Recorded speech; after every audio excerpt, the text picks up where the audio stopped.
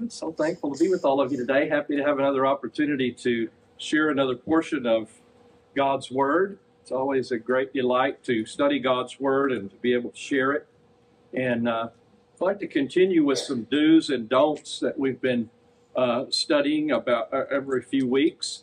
And we looked at the do's and don'ts in the Ten Commandments and looked at we're not to have any other God before God, and we're not to make any graven image, that idols are to be in our hearts and in our worship. And the third commandment also talks about the honor of God, and it was an excellent selection of a song to sing to introduce the lesson that God's name should be exalted in our hearts and in our words. We should always speak of God respectfully. The third commandment in the Ten Commandments is do not take the name of the Lord your God in vain. And we want to examine that commandment and the different things that would fall under that as far as a prohibition. In Exodus chapter 20 and verse 7, you shall not take the name of the Lord your God in vain, for the Lord will not leave him unpunished who takes his name in vain. And of course, it's repeated again, the same commandment in Deuteronomy 5 and verse 11, when Moses gives the law a second time there in Deuteronomy before they enter into the promised land. To take the Lord's name in vain is surely going to be punished by God when we use his name in a disrespectful way, and that we represent him in a way that is dishonorable or profane. In vain, or for vanity, is this shav. There's the word there in Hebrew. It means emptiness, or vanity is the basic meaning of the word. And of course, in this context, to take up God's name to no good purpose, emptiness of speech, falsely or lying, it is translated a number of times, as we'll see, that it's just not treating God's name in the exalted way that it should be treated in our hearts and words. The dictionary says about treating God's name in vain, says use his name in a way that shows a lack of respect. So in any way that we use God's name in a disrespectful way, it is not going to go unpunished. It's a sin, a serious sin.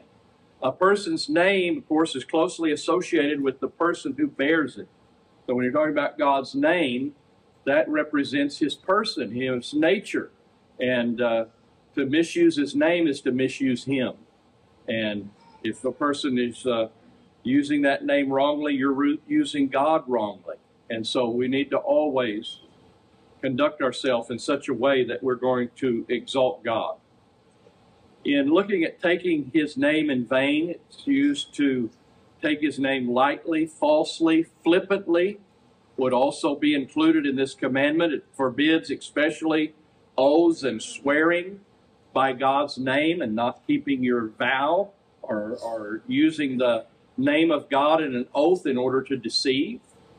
That is certainly one of the main ways in which one would take God's name in vain. In Leviticus 19:12, you shall not swear falsely by my name, so as to profane the name of your God. I am the Lord. So if you take an oath, and how many people put their hand on the Bible and take an oath to, a politician to defend the Constitution, and then they do things they know are unconstitutional after they get in office? Isn't that treating the Lord's name in vain? Or you stand up on your wedding day and you, in presence of God and these witnesses, I will stay with this person till death do us part, for better, for worse. Is that taking the Lord's name in vain if you don't do the things that you made those vows to do? So when there are many ways in which this passage can be violated, and that we can apply it in a practical way to our life and see, are we falling short on what this commandment says. Prohibits all use of God's name for vain, unworthy objects. You would not connect the name of God with idols or any man-made religion, attach God's name to it. I think about passages in the book of Ezekiel where false prophets would stand up and say, thus says the Lord, when the Lord has not spoken, and that's certainly using his name with error when you do that. So any kind of unworthy object that you put God's name on, he tells them about a prophet has a dream. He says he could tell his dream, but I didn't send the dream. So don't get up and say, God gave me this dream. That's taking his name out of place and applying it to something he has nothing to do with. It forbids to showing disrespect for God's name, profaning it. It forbids us from using it to support untruth or lying or witchcraft or conjuring. To associate God's name with that in any way is to treat his name in vain. And it forbids us wearing God's name and then being evil and disobedient. And we'll look at passages about all these different uses of the idea of treating God's name in vain. You wear the name of Christ and then you go out and misbehave in front of people. It causes people to think less of the gospel and less of the God that we serve and the Lord that we serve. If we're supposed to represent Jesus Christ, and we don't exalt his name by the way we live and act. So all of those things would associate God's name with evil and cause people to blaspheme God. So in vain or vanity, you can see this idea of shav there used with emptiness or vanity or emptiness of speech. I looked this up in the Hebrew concordance, other places where this word, not use the Lord's name in vain, is used. And you can see it there in Isaiah 59 and verse 4 that it is translated lies. It says, no one sues righteously and no one pleads honestly. They trust in confusion and speak lies or vanity, speak in vain. They conceive mischief and bring forth iniquity. Hosea 10 and verse 4. They speak mere words with worthless oaths, or vain oaths. They take their oaths vainly. They make covenants, and judgment sprouts like poisonous weeds in the furrows of the field. In Exodus 23:1, the same word is used. You shall not bear a false report.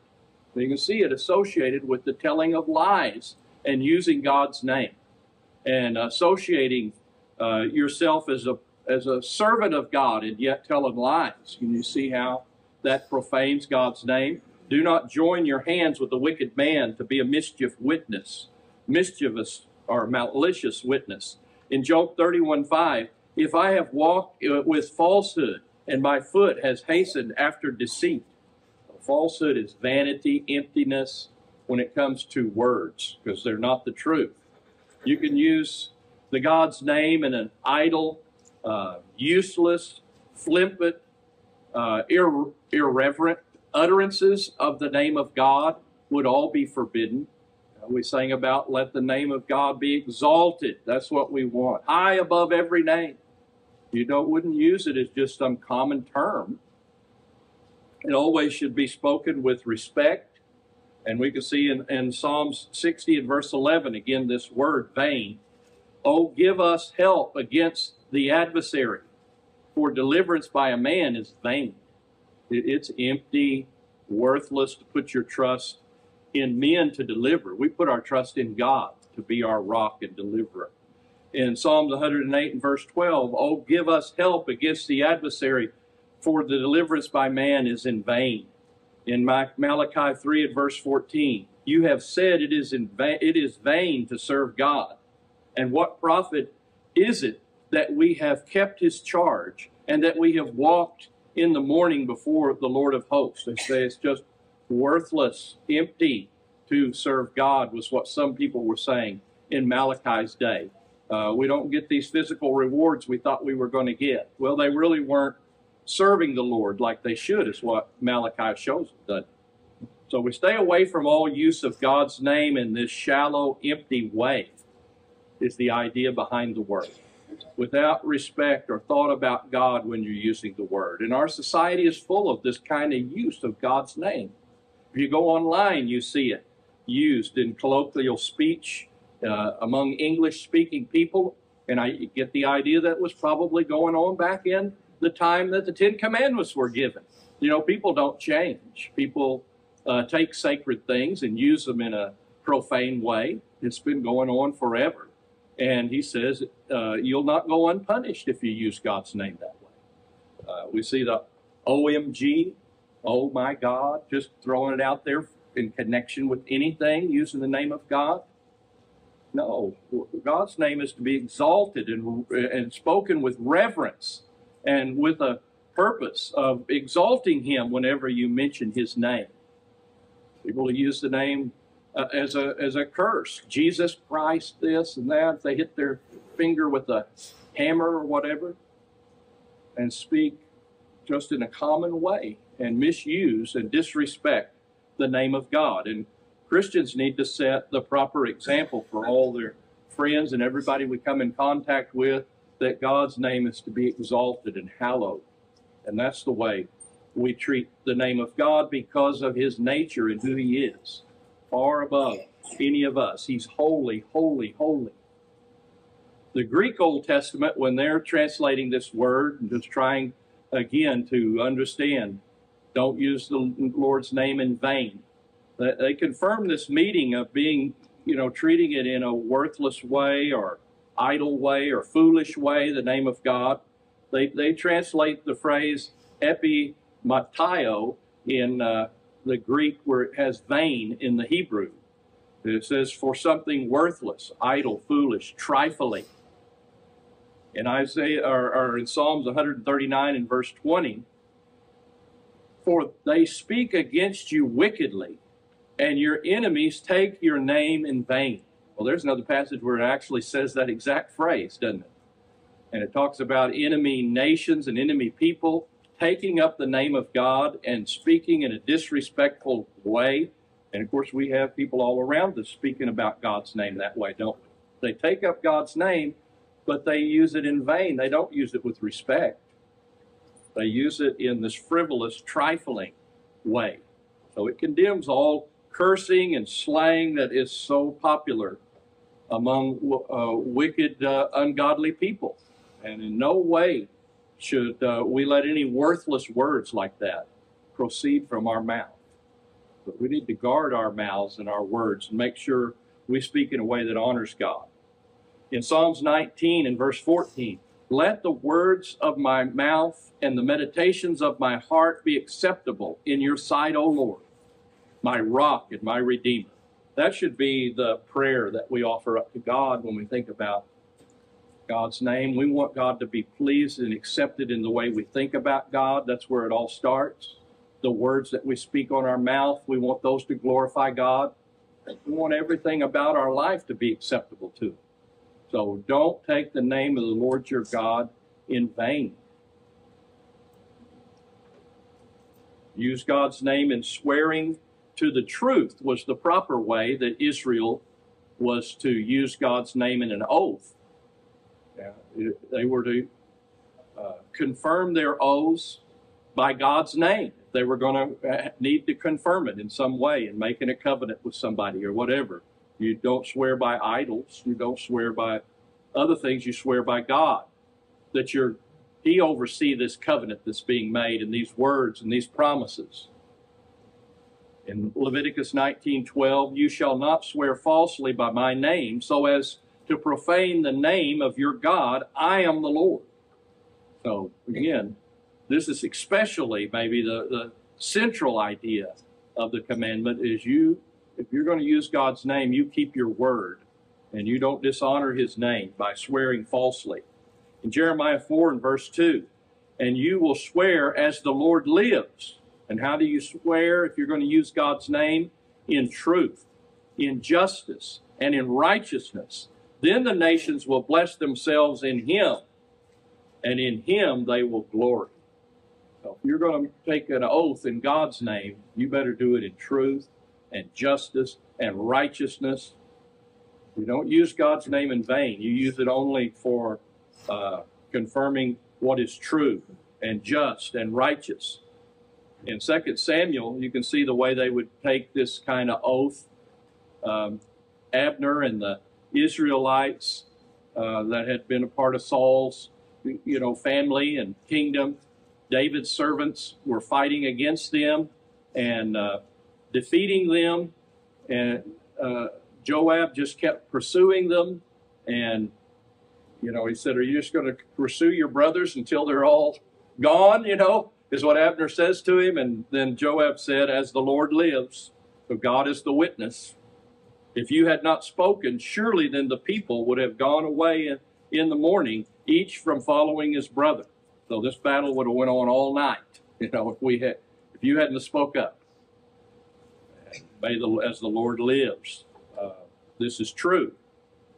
So don't swear, we're told in the New Testament, in talking about taking oaths, that we should not take oaths by any created thing to try to, say that to confirm that what we're saying is the truth. By the time of the New Testament, they had this idea about God's name, that you would only speak the name of God. Only the high priest once a year would speak the name of God. And so the actual pronunciation of God's name that's in the Old Testament, people don't even know how to pronounce it. Some say, well, they translated it Jehovah, or some say it's Yahweh. But we really don't know exactly what vowel. It's just 4 consonants put together. We don't know where to put the vowels and don't know exactly how to pronounce his name.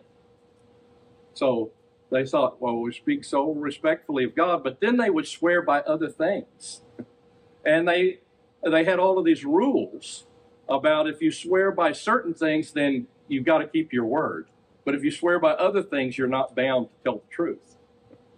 And Jesus is saying, your righteousness as a Christian and a disciple of Christ has got to go way beyond the scribes and Pharisees and these rules that they come up with to lie. You can't do that as a Christian. When you speak, it should be anytime you say yes, it means yes, and no means no. That you're honest all the time. It says, but I say to you, make no oath at all, either by heaven, for it is the throne of God, or by the earth, for it is the footstool of his feet, or by Jerusalem, for it is the city of the great king. Nor shall you make an oath by your head, for you cannot make one hair white or black. But let your statement be yes, yes, or no, no. Anything beyond this is of evil. So there shouldn't be any of these oaths that you make and swearing like this. He's not talking about you can't swear in court by God's name. He didn't mention God in that, in the sense of swearing by God's name when you're confirming a truth in court or in a covenant or to settle some dispute. But he's talking about these kind of oaths, where you're swearing by these earthly created things and thinking you can get away with lying. That's the kind of oaths he's talking about. He says any kind of oath you take, everything goes back to God. So you better just tell the truth. That's the point. Always tell the truth. And don't use these frivolous things to swear by in order to deceive.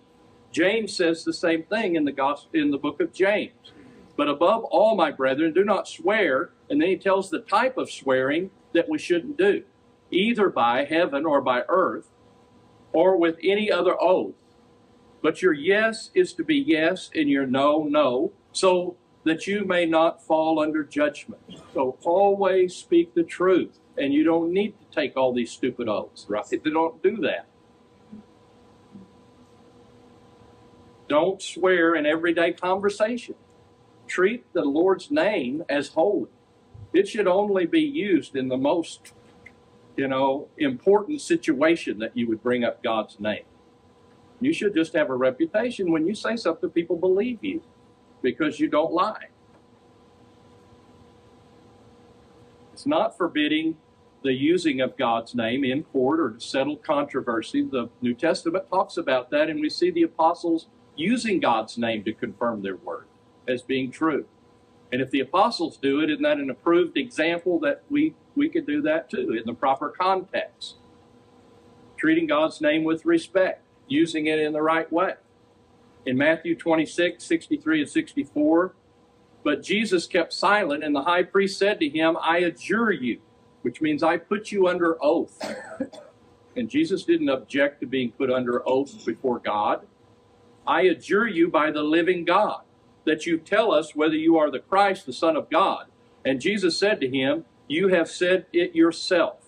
Nevertheless, I tell you, after you Afterwards, you will see the Son of Man sitting at the right hand of power and coming in the clouds of heaven. So I'm putting you under oath by God's name. Tell us. And Jesus told them exactly the truth. He said, you said it, I am the Christ. And I am coming with power. And it's going to be an irresistible judgment that he's going to bring when he comes on the clouds to destroy that city and that temple and that priesthood. In 2 Corinthians 1 and verse 23, Paul had been accused of being frivolous about his word and saying things yes and no at the same time or whatever. And Paul is showing, no, I always tell the truth. I said I was coming to see you. But circumstances were such, I found out from Titus, that it was best for me to delay my trip. So instead of coming straight across the Aegean Sea to Corinth, he decided to take the long route around to give them time to repent. And in the midst of that, he calls God as a witness to his honesty. But I call God as witness to my soul, that to spare you, I did not come again to Corinth. And he says the same kind of an oath in the book of Romans, in Romans 1:9, and in Philippians 1:8. He calls God to witness to the truthfulness of what he teaches and his attitude in presenting the gospel. In Galatians 1:20, he says to the Galatians, now in what I am writing to you, I assure you before God that I am not lying. Well, he uses God's name there, but he uses it in a proper way. God knows my heart. He knows my life, and I'm telling you the truth before him. In 1 Thessalonians 5:27, I adjure you by the Lord to have this letter read to all the brethren. I put you under oath before God. Make sure everybody hears this book. You don't keep it to yourself. You read it to everybody. In the book of Revelation, there's an angel that stands up and raises his hand and takes an oath before God that what he's saying is true. Then the angel whom I saw standing on the sea and on the land lifted up his right hand to heaven and swore by him who lives forever and ever, who created heaven and the things in it, and the earth and the things in it, and the sea and the things in it, that there will be delay no longer. So simply tell the truth. Speak the truth in love.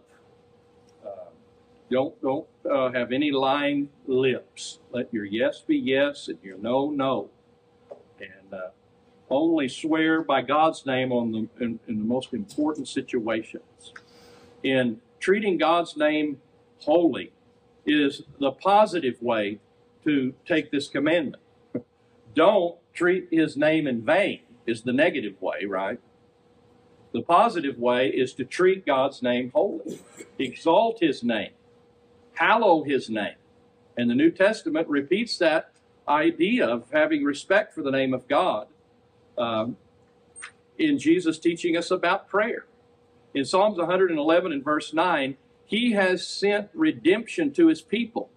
He has ordained his covenant forever. Holy and awesome is his name. That ought to be the attitude we're living with every day. God's name is awesome and holy. And we always treat it with the highest respect possible. When we offer up a prayer, we begin our prayers by praising God's name and adoring his name. Jesus said to pray like this, hallowed be your name, the way to start a prayer. There's a lot of other ways to express that same thought. And we don't see another prayer in the New Testament that starts off, hallowed be thy name. They say, you know, you who know all hearts and the creator of all things, or some way or another you exalt God in your prayer and hold his name up. And your desire is that everybody treat God's name that way. Hallowed be thy name. The word hallowed in Greek there is to render or acknowledge, to be venerable, to hallow, to treat as holy, speak of reverently and with respect. And that's what we want to do when we pray. And it's our desire that everybody would treat God's name as holy. Holy means different or separate, absolutely unique, pure from every fault is our God. And immaculate. There's no error no darkness in God. He is all light. He's all purity. He's all holiness. Totally righteous.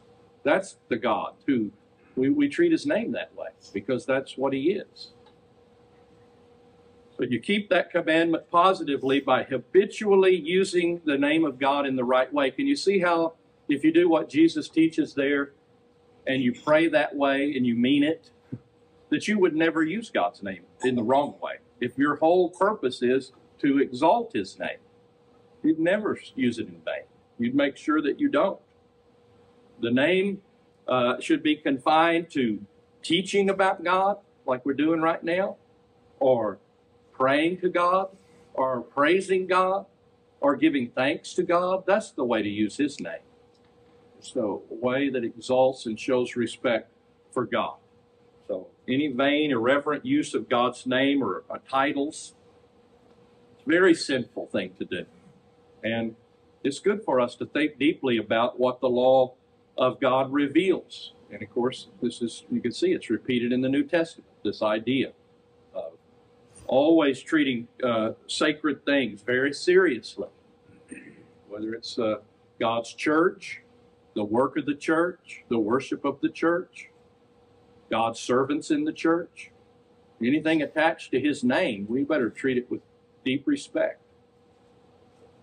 Wearing God's name and disobeying is a way to treat God's name in vain, as we mentioned when we were looking at the introduction to the lesson. Look what happened when the Israelites became wicked and they got carried away into captivity to foreign lands. How do you think that made God's name look? Here are the God's special people, and they're so wicked, God has allowed them to be defeated and taken to Babylon. What do the other nations think about them now and God? They're not going to think much of God, right? So he shows that is to treat his name in a profane way, the way they've lived and acted. When they came to the nations where they went, they profaned my holy name, because it was said of them, these are the people of the Lord, yet they have come out of his land. These are the people of his. Look what happened to them because of their disobedience. Their God didn't protect them. In Romans chapter 2 and verse 24, it talks about, all of the Gentiles have sinned. And then it turns to the Jews and to those that feel morally superior to other people. And he points out that all of these legalists, they're also sinners. The Jews were sinners. They violated God's law. And what did it do when they violated God's law? It made people look down on the God they serve. So it says, for the name of God is blasphemed among the Gentiles because of you. Just as it is written, you say, oh, the law's great, and then you don't keep the law. God's law is great, and you don't respect it. Well, it shows you don't respect your God much, or he's not worthy of respect when you look at his servants and they don't keep his law. In 1 Timothy 6 and verse 1, all who are under the yoke as slaves are to regard their own masters as worthy of all honor, so that the name of God and our doctrine will not be spoken against. So there it mentions the name of God, doesn't it? You're profaning God's name as a servant, and you're disobedient to your master. It makes them look down on the God, the Father of our Lord Jesus Christ, and his doctrine. That it would teach people that are Christians to be rebellious to authority that's over them. No, we're to show people that we submit to authority, because of the ultimate authority. We follow the rules. In 1 Timothy chapter 2 and verse 12, keep your behavior excellent among the Gentiles, so that in the things in which they slander you as evildoers, they may, because of your good deeds, as they observe them, glorify God in the day of visitation. So all of us, if we're going to keep that third commandment, we need to live excellent lives before the people of the world that are around us. We want them to look at our behavior that the gospel has taught us to have. Our God has instructed us in, that Jesus set the example for. And when they see the way we behave, Even though there's been lots of lies told about the church and about his people, when they live around you and see you, they will glorify a God that teaches people to have holy lives and to act in a righteous way. That it'll bring glory to God. That's what we're trying to bring. So we want to make sure not only, we keep the letter of that law and saying, well, I never swear falsely in God's name. It goes a lot deeper than that, doesn't it?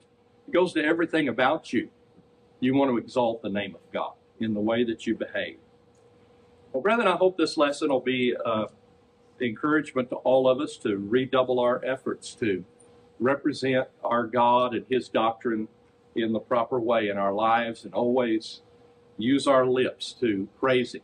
Always have our thoughts pure when we think about God and his nature. If you'll bow with me, we'll go to our Heavenly Father in prayer and be dismissed to our classes.